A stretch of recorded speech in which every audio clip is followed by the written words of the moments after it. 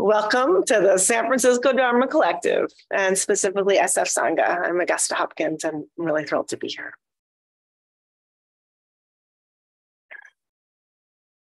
One of the things I've been reflecting around a lot lately is that we have choice.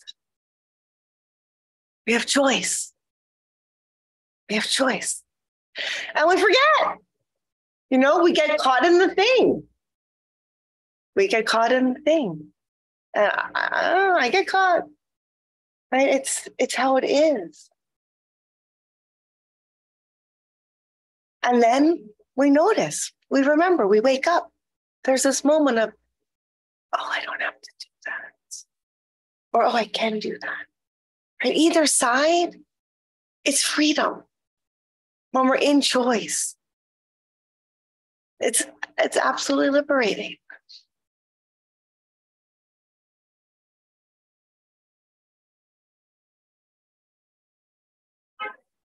Yeah.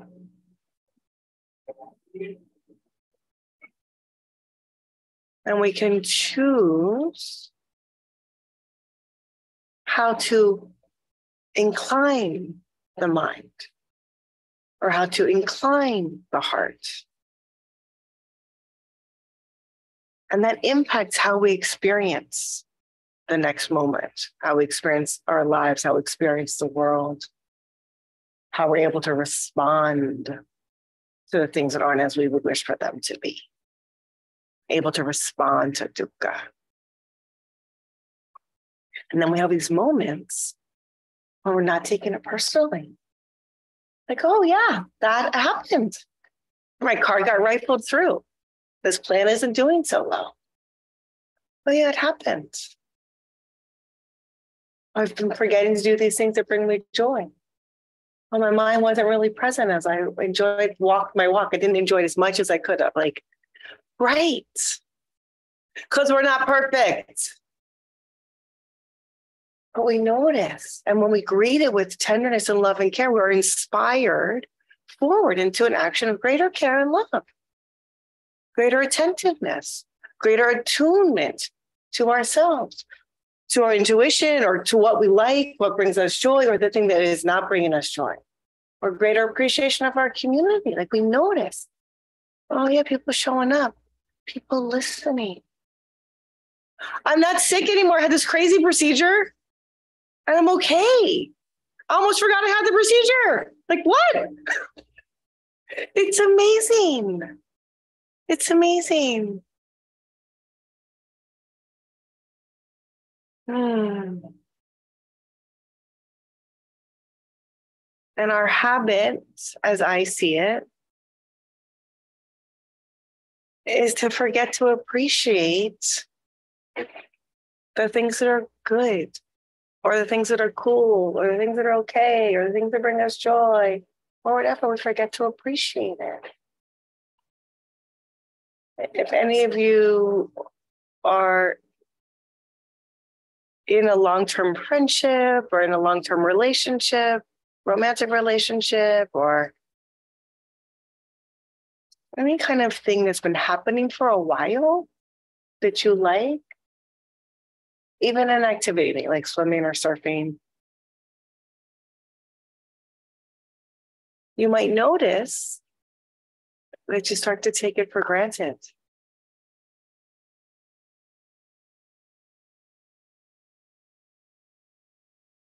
And then you can remember that, oh, I could appreciate this.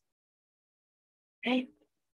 And then when things aren't so great, or if there's something that's not perfect, we get sucked to it like a magnet.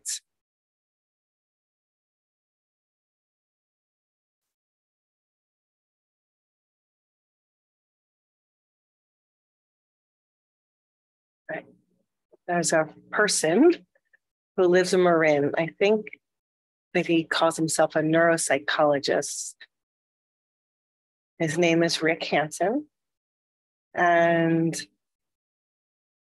he offers these words that have been really helpful for me, that the mind is like Teflon for pleasant experience. Just sloughs right off, like nothing touches, nothing makes contact.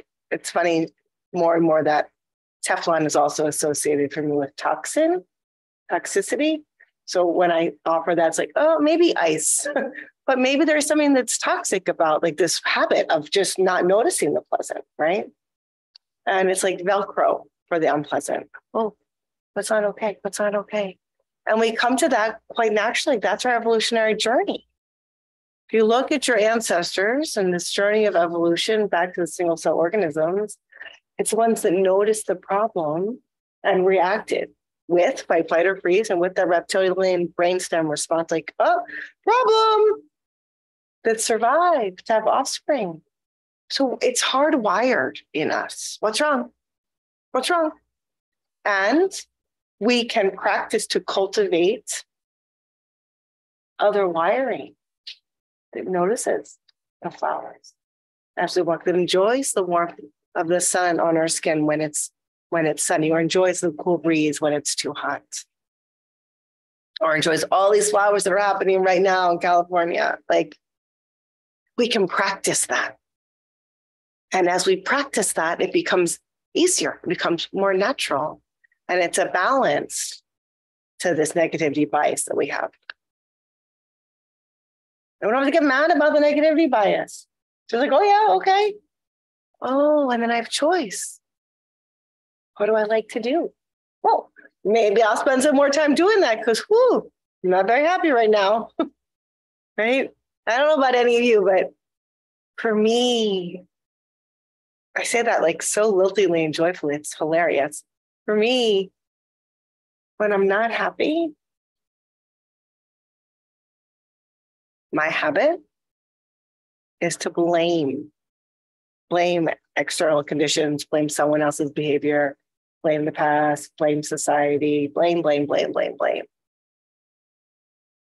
And I don't know if you have experience with that or not, but for me, when I do that, it just gets me more unhappy. It feeds itself, it snowballs. Like, oh, this sucks, and that sucks, and that sucks, and that sucks, and like all these things suck. And then sometimes, thank God, there's an interruption of that, and there's I can do something that brings me joy. I can take care of myself. I can reach out for help. I can do something active. And just that act of doing something that feels good or brings me comfort, or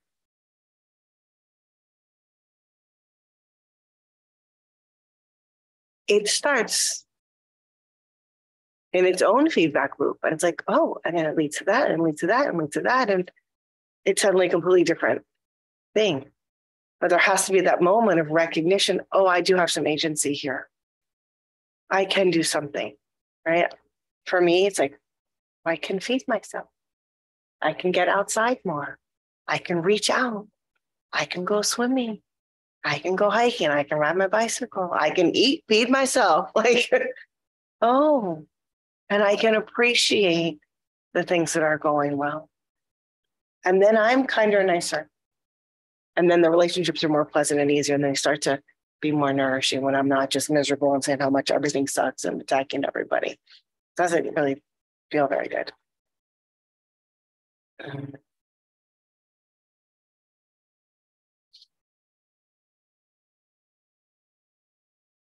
And sometimes there's some remembering in there that it isn't personal.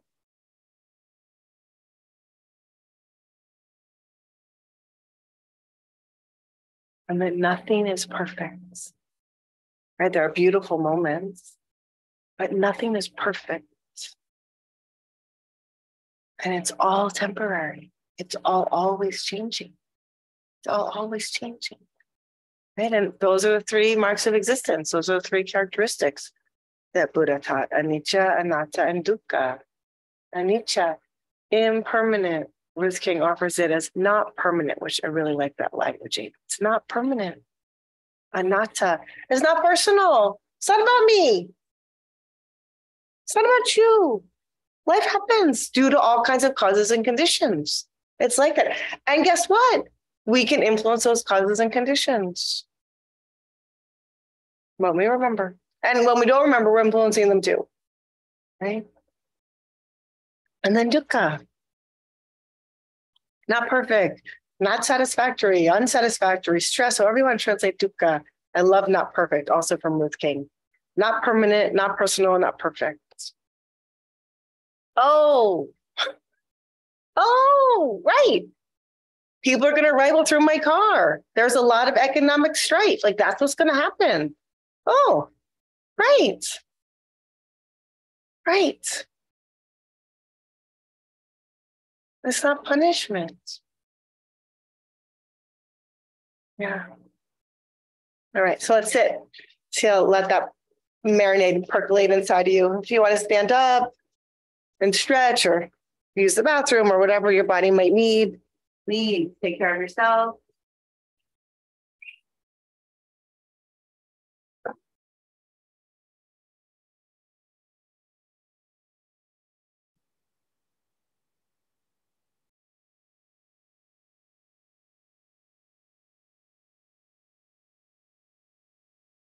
I think it's great to move the body for many reasons. One of them is that I think that it helps us to feel into the body.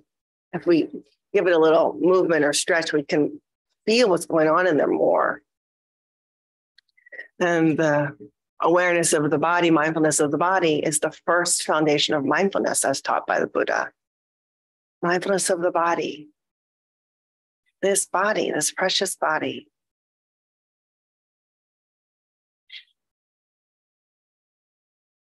I'm sure there are lots of whys. I can't know the whys. Can't know the why. And I do know that one of the gifts of that practice of mindfulness of the body is that we're always here with our body, like as much as we might neglect it, it's actually always here with us, so we can tune into it anytime, anywhere, any place. And the body is always in their presence. It can't go anywhere else. It cannot go anywhere else. And so we practice. So settling into your posture, whether that's sitting or standing or lying down.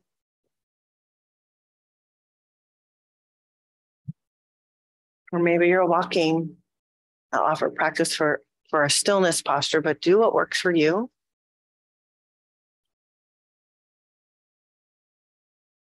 As we tune into the body, notice if the eyes want to remain open or if they want to close. If open is most supportive, allowing the gaze to land somewhere neutral or soothing. Blank wall or ceiling is great. Candle flame, plant, a blossom, or just the floor, allowing the gaze to be soft.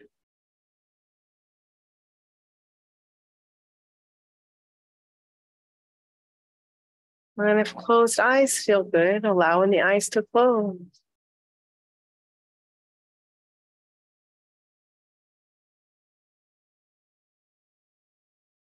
And noticing where attention is drawn.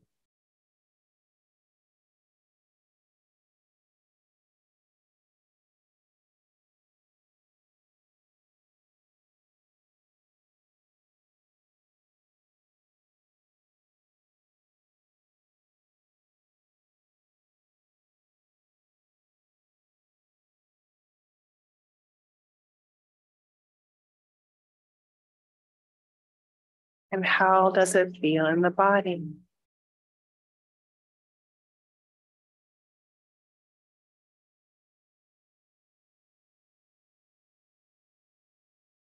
Maybe awareness of the sensation of the body, of the heart, of the gut is accessible or available. If so, just resting into that experience, being with the body.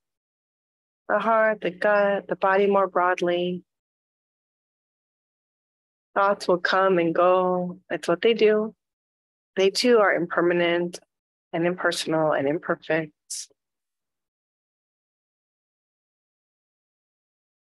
Arising and passing due to myriad causes and conditions.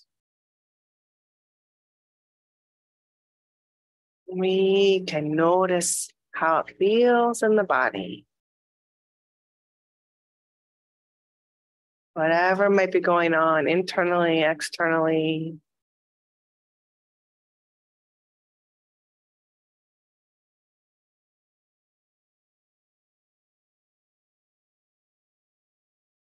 Maybe you're not really feeling anything. You're like, what is she talking about? Or there's some aversion. That's all good. If so, you might practice bringing awareness down into the feet or the knees if you're sitting on the floor, cross-legged, feeling how you're rooted into the coccyx, the tailbone, the tip of the spine, the base, the root.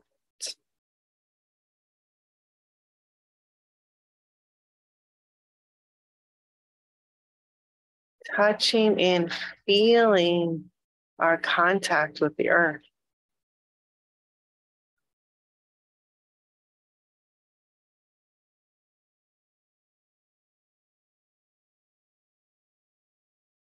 Grounding down.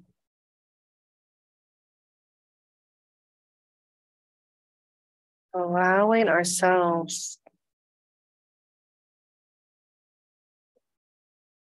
to feel, to experience directly the embrace of gravity.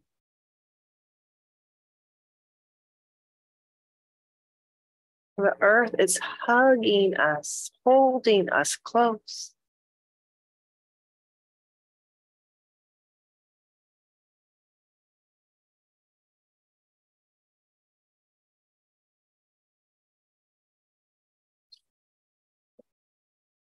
Can we feel it?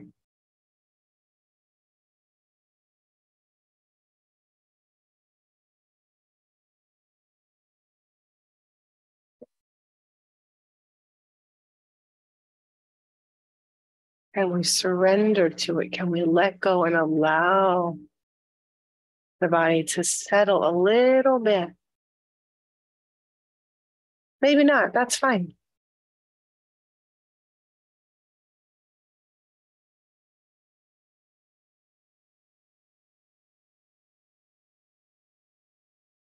Exploring, opening, receiving, resting, being.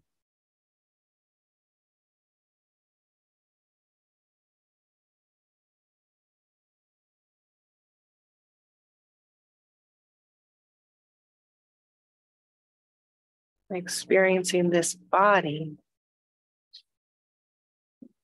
resting here. No need to do anything.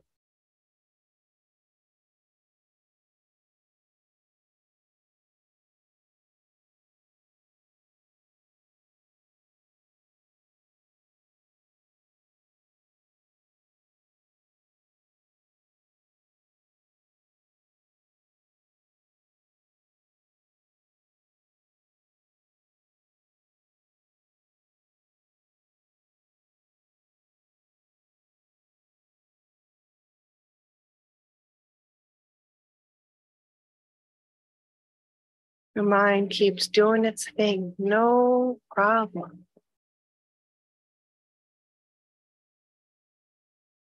What is our relationship to that?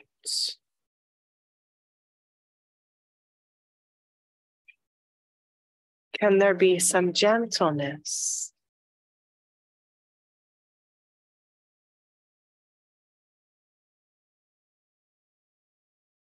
Maybe the mind needs something else or wants something else to attend to. Perhaps the sensation of the hands resting on the lap or wherever the hands are. Feeling into the hands, resting.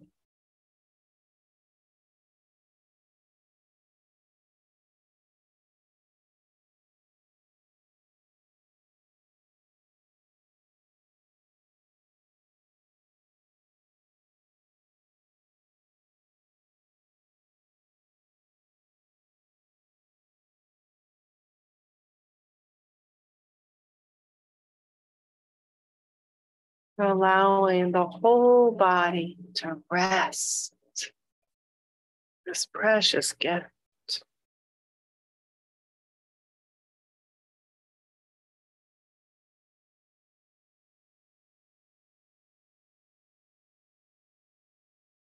The gift of rest and the gift of presence. Giving ourselves our attention.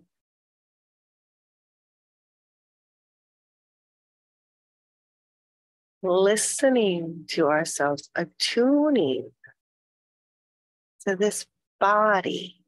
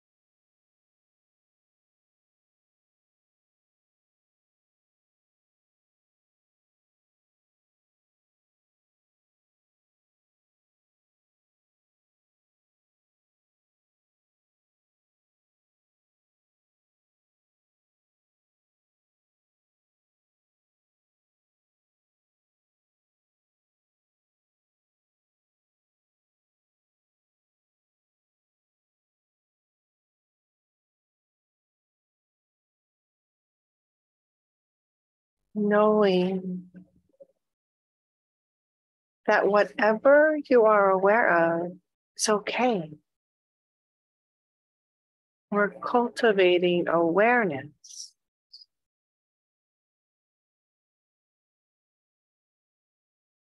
And exploring the vessel of the body as a vehicle for that awareness.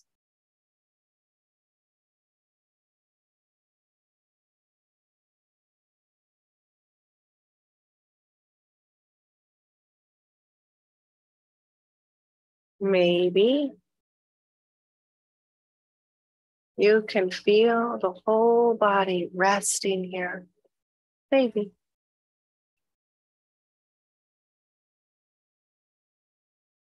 If so, enjoying that, savoring that, attuning to this experience of the whole body resting.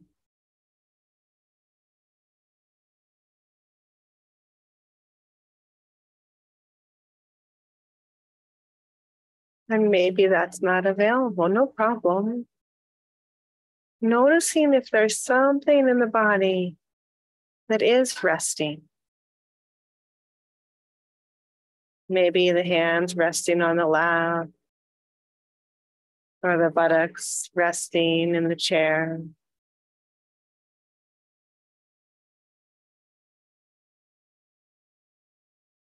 Feet resting on the floor.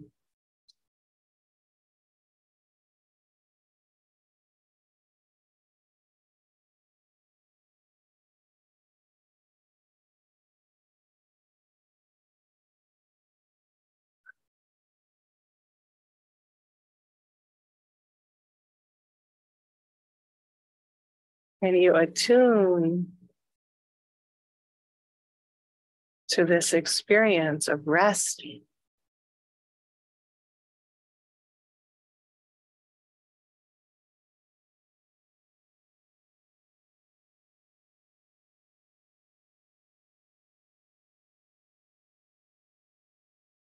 If resting is happening for you on overdrive and you're falling asleep, you might open your eyes to bring in some wakefulness, some alertness.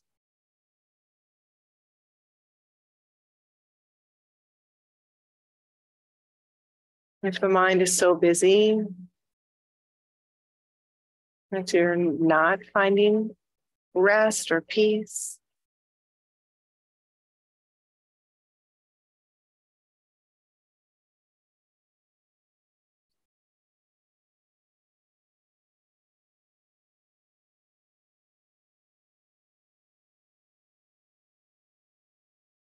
you might explore bringing attention to the exhalation, feeling the body resting, settling, letting go. With each exhalation,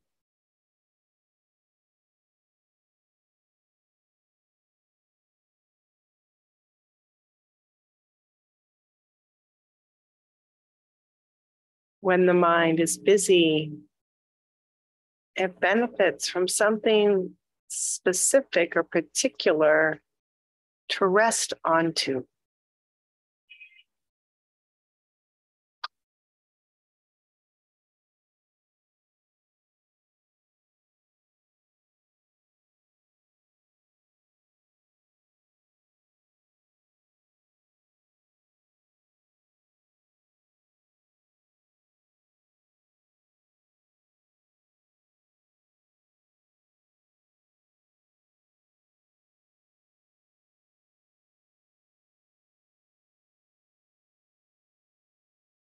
Resting into the field of awareness.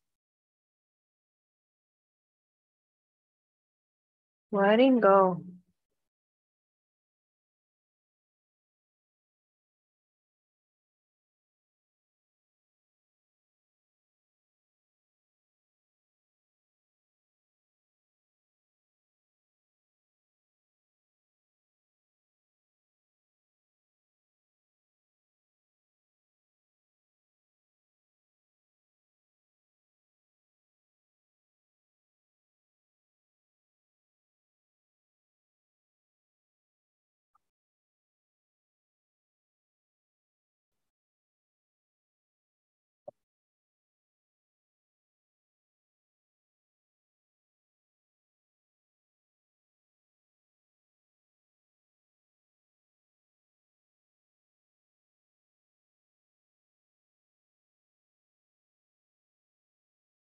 Allowing the body, allowing the heart, allowing the mind to rest. Precious gift.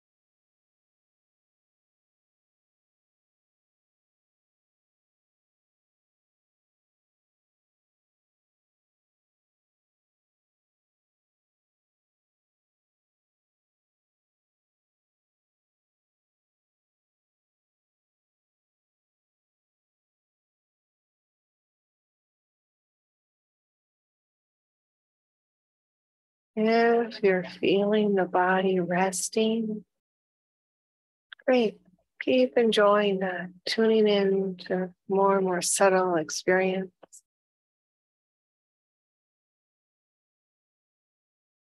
And if you could use a little more support, exploring tuning into the low belly.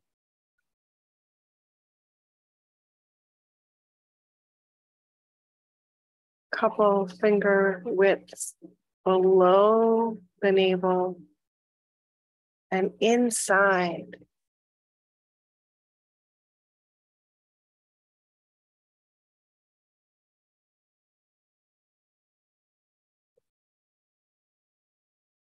Noticing how it feels in there.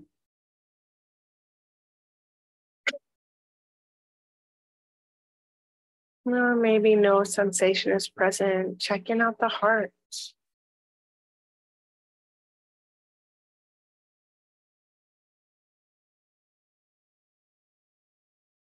The heart center from the back body or the front body.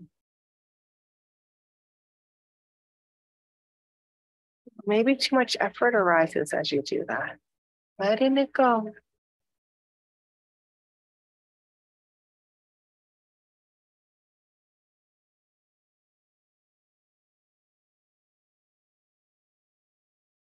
One can also consciously explore practicing letting go. Often that's supported by the exhalation.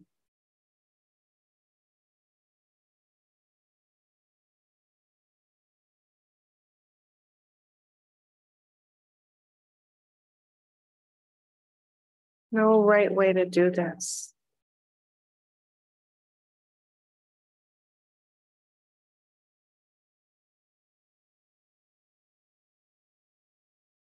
We're exploring, cultivating presence, cultivating ease, developing our ability to befriend ourselves and the moments, just as we are, just as it is. Oh, it's like that. It's like this. Okay, I got you.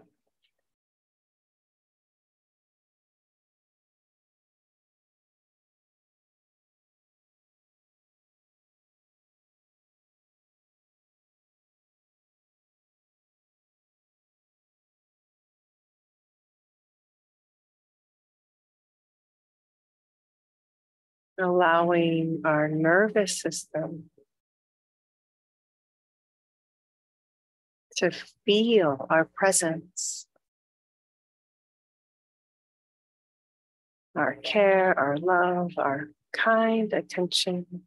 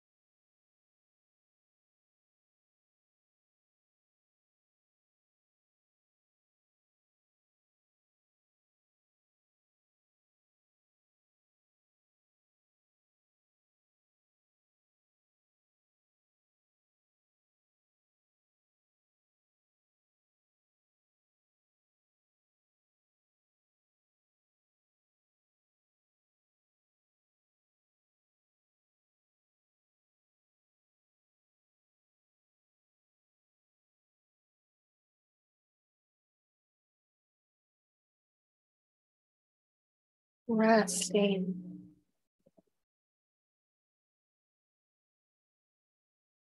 It's all good. Whatever is happening is okay.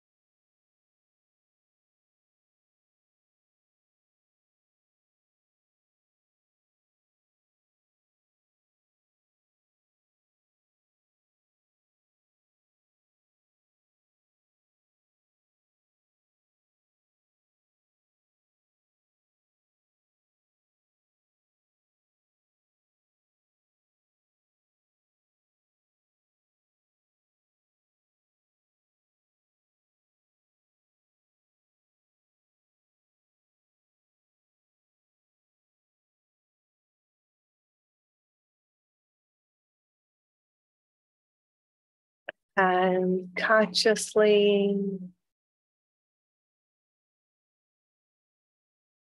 intentionally bringing into the heart, mind, a felt sense or a visual or verbal memory, something that brings you joy, an experience, a person, a place, the presence of a non-human being, animal of some sort, or a rock.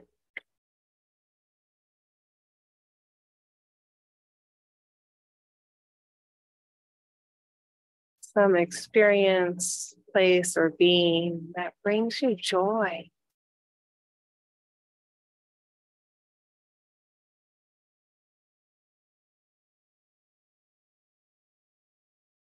Recalling it, actively, consciously recalling it. You might have a felt sense of it, or you might see it, or it might be kind of a verbal story. However it shows up in your system, it's great. Maybe nothing shows up, that's okay too. You can simply enjoy resting. Resting broadly, or down to the low belly, or into the heart, or the breath, whatever's supportive. And if there is something that comes to mind that brings you joy, allowing it to grow and really be felt, allowing yourself to re-experience this joyful experience, this pleasant, nourishing, nurturing experience. It might be subtle, it might be big. Maybe it's not joy. Maybe it's settledness or contentment. Great. Trusting your own instinct, your own heart, your own intuition, your own gut, and resting into this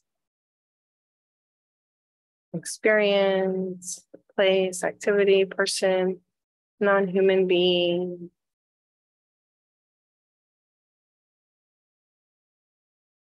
If many come up, choosing one. If none come up, that's cool too.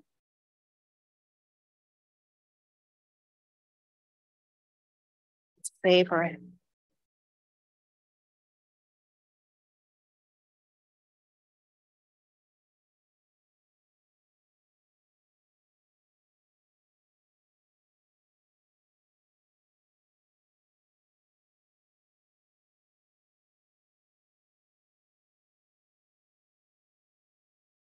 Allowing your whole system to feel the comforts, the delight, the whatever it is.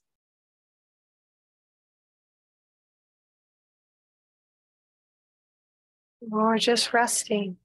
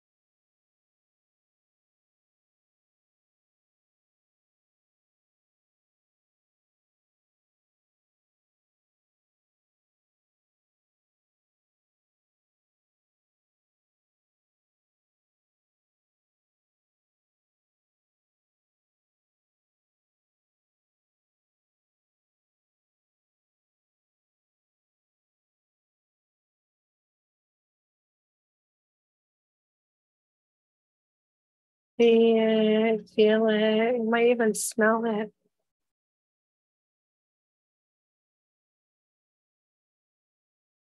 You allow yourself to be there.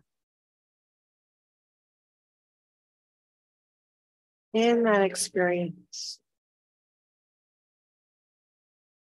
in that place with that being.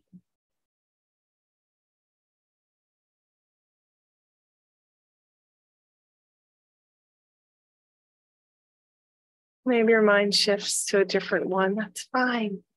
Trusting your journey, trusting yourself.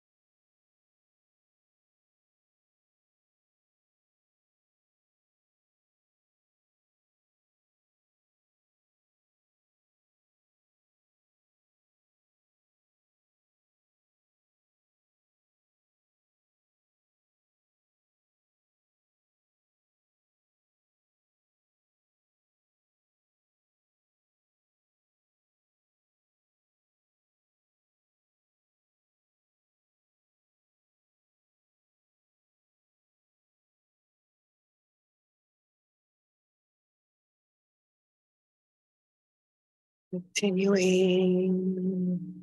to enjoy stillness, allowing that memory to be stored, maybe into the heart or the gut.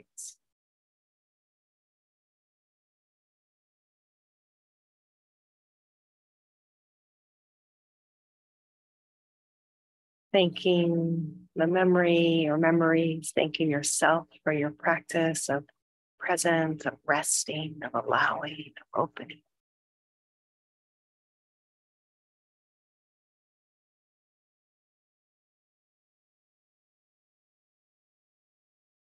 Thanking yourself for giving yourself the gift of practice, of journeying with or into the Dharma.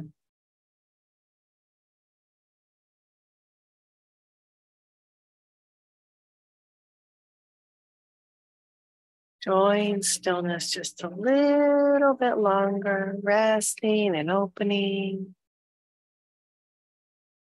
receiving the sound of the bell. Little wake up sound to let you and the bell know it will be invited to sound. And then 2 full invitations of the bell. Listen, listen. The sound of this bell brings me back to my true home.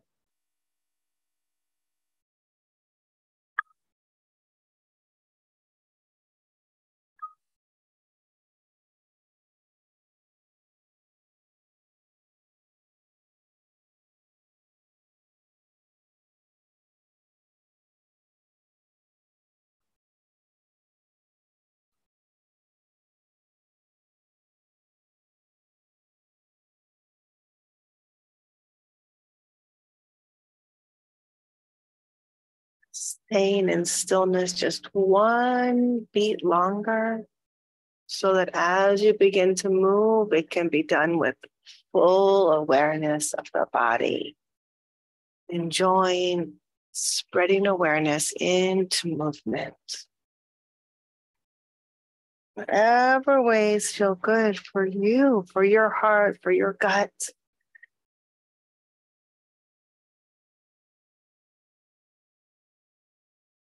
For your body.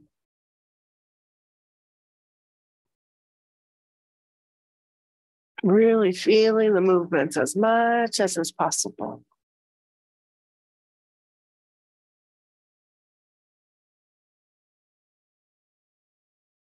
And as you're ready, bringing in light, whenever you're ready, or whatever level of sightedness is there, taking in the environment that you're in.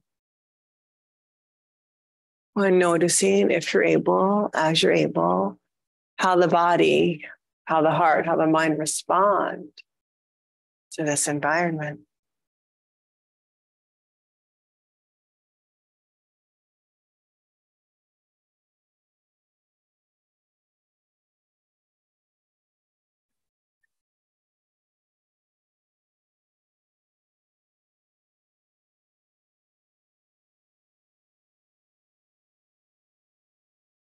Thank you for your practice.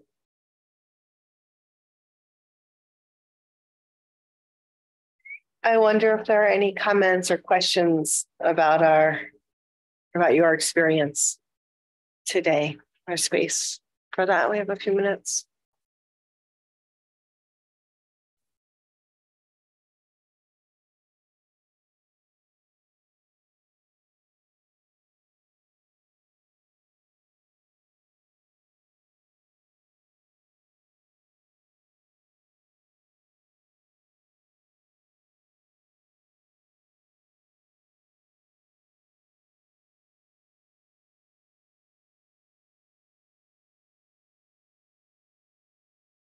Choice,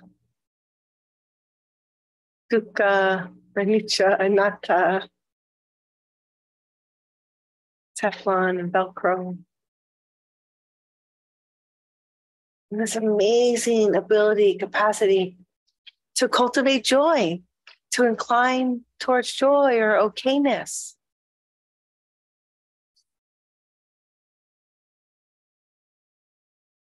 To allow ourselves the gifts of doing the things that feel good or that nourish us.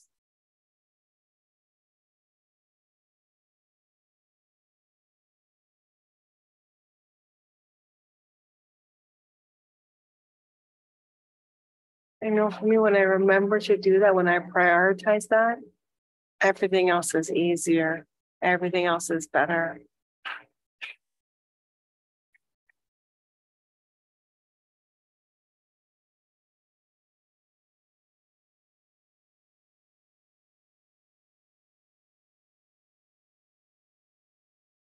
Is there anything easy or hard about the guided practice this evening?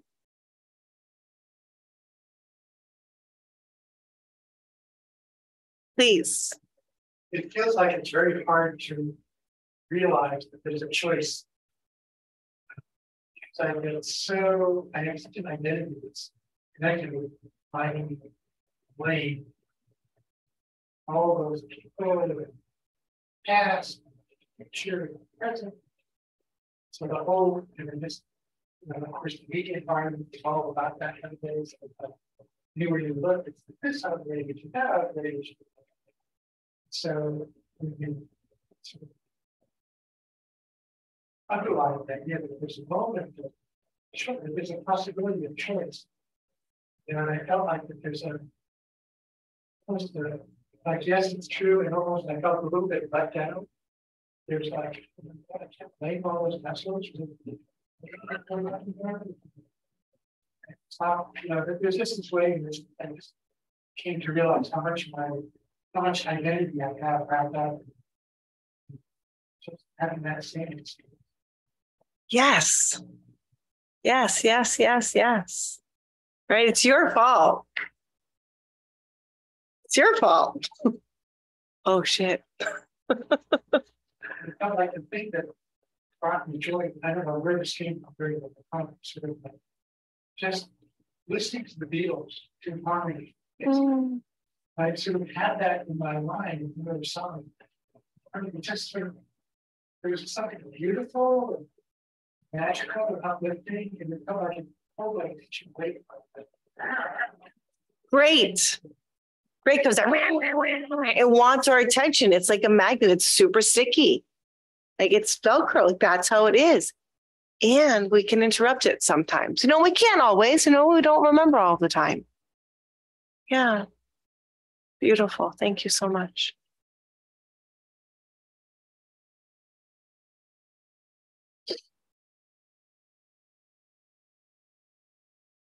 Please. Kind of funny. I had a lot of like obsessive thoughts that I was, I think like or at least not like I'm realizing that I'm having these obsessive thoughts, trying to like let them go. I'm feeling very uncomfortable sitting here. And then as soon as I felt comfortable and I let go of all the thoughts, and I just felt sleep. Yeah, it's been said that sleep is poor man's nirvana. Right. Right? Sometimes that's what we need. And my experience is that there's a lot of that, this extreme and that extreme, and that we have to hit both of them or touch into both of them and give them space. And then over time, there's the capacity for this. But yeah, our lives are so fucking busy. They're like, oh, stop and rest. Then, of course, we're out. Right. Yeah, it's been happening. Yesterday. Yeah, exactly. Right. And that's the freedom. Yeah. Oh, it's okay. Right. We don't have to then get out the whip. It's like, oh, yeah. No, because I was following when my eyes were closed, I was like, oh, I'm going to fall asleep. I'm going to open them, you were saying, so that I could, try to not just like drop out really quick. And then as soon as I was like uncomfortable with being, like trying to force my hand. Yeah. Yeah. So great. Exactly. And so it was good, right? Like, oh, right, it's not wrong. Yeah. Beautiful. Beautiful. Sometimes the body needs to sleep. Needs to sleep. Yeah. Thank you. Yeah. I was offering a meditation on Saturday and I just fell asleep and I fell asleep and I fell asleep. Like, it happens. It's okay. Thank you.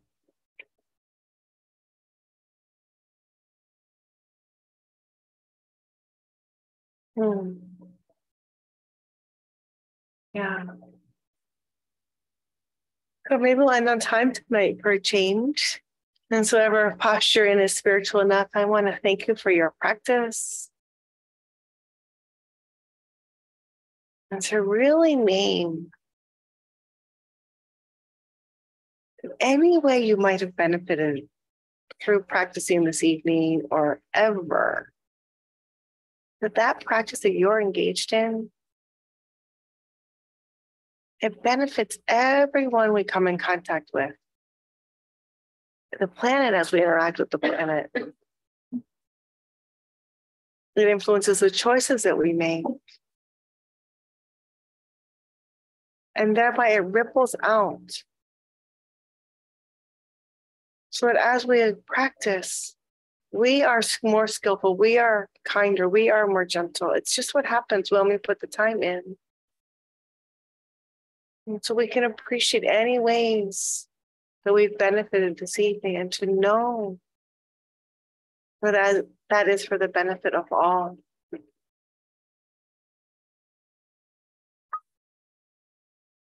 May the fruits of our practice be of benefit to all be and bring peace.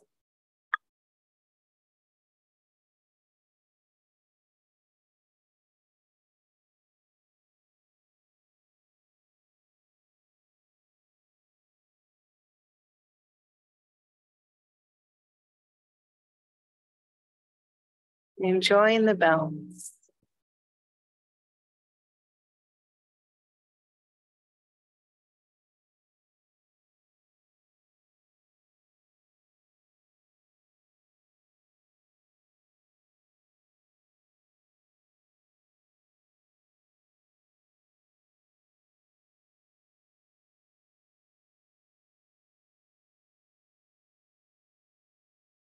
And I'll offer one last thing.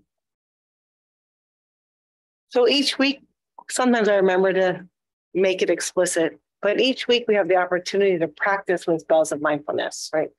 This center, the San Francisco Dharma Collective, is adjacent to a church, and the church bells chime on the hour. And in the Plum Village tradition, there's a lot of support to be found in these bells, in bells of mindfulness. And so we use the small bell here, and we've got the church bells. And the intention is that this bell brings us back home to ourselves, back to the present moment, helps us to wake up a little bit. And I want to name that anything can be a bell of mindfulness. So we all have habits, and we're cultivating wholesome habits, or cultivating this ability to wake up and be present. And as we tune in, we notice, oh, there's that. Whether it's self-judgment or some kind of self-deprecation or judgment of someone else, like whatever, like we have these habits of mind. And so it's been helpful for me, and I remember that when judgment arises, to allow that to be a bell of mindfulness. It's like, oh, hi, thank you, which is freeing. It's like, oh, so you have your own habits of mind. Maybe judgment's not the thing, maybe it's something else, but can that be a bell of mindfulness? Can that help you to awaken from this delusion of fucking bullshit? Like, oh, hi. And you can ask yourself, my favorite rephrasing of something from Thich Nhat Hanh, but like, what doesn't suck in this moment when we have this thing? And maybe something you practice with tonight will arise with the prompts or in your meditation of gratitude, appreciation, or joy, or something else like, oh, yes, and this. Yeah, there's all kinds of shit. You know, it's not going anywhere. The list is long. And what else? And what else? Yeah. So thank you for coming. It's my great pleasure to be here and be here with all of you. And I offer those prompts this evening of appreciation and gratitude and joy. Again and again, one of the things, lots of things are coming up for me, but one of the things that consistently showed up was the opportunity to get to be here and to do this, to share the Dharma. And I wouldn't be able to be here doing this if you all weren't here. You know, you make the Sangha possible. We are co-creating this. This isn't something that I do in a vacuum. That's not what this is about. It's not what's interesting. So thank you. Thank you for being here. I appreciate it. Yeah.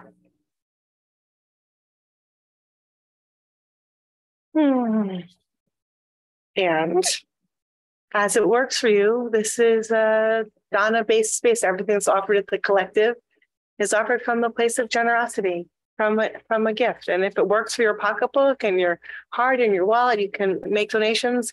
Tom can help you out. And if it doesn't work, that's fine. This is not fee for service. It's not what's going on here. It's not what's going on here. And your generosity is welcome. Like, it's my livelihood. And we've got electricity and internet and heat and, you know, all the things. So thank you so much. See you next time, I hope. Whenever it's convenient for you.